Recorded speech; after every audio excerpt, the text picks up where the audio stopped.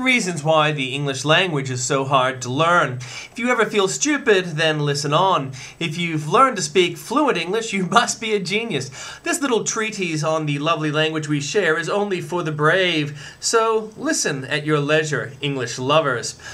The bandage was wound around the wound. The farm was used to produce produce.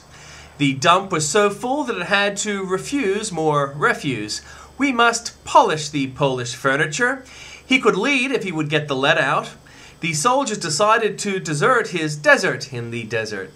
Since there is no time like the present, he thought it was time to present the present.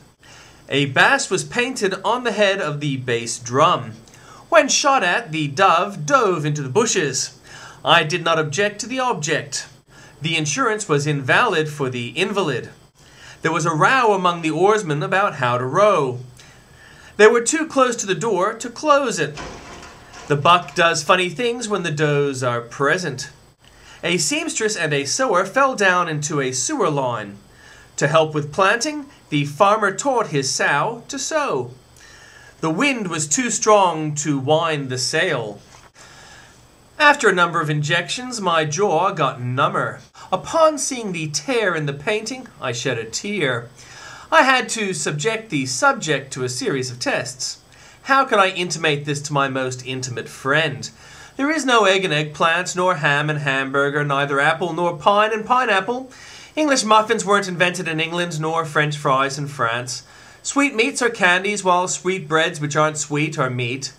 Quicksand works slowly, boxing rings are square, and a guinea pig is neither from Guinea nor is it a pig. And why is it the writer's right, but fingers don't fing, grocers don't gross, and hammers don't ham? If the plural of tooth is teeth, why isn't the plural of booth beef?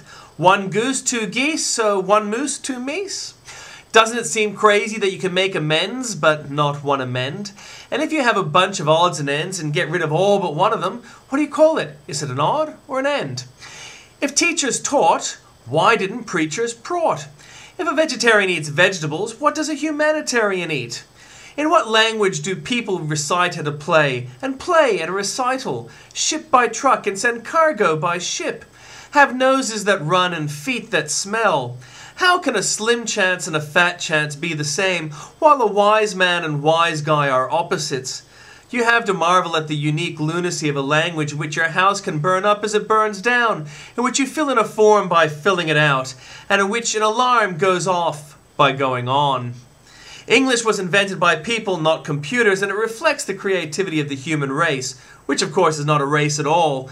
That is why when the stars are out, they are visible, but when the lights are out, they're invisible.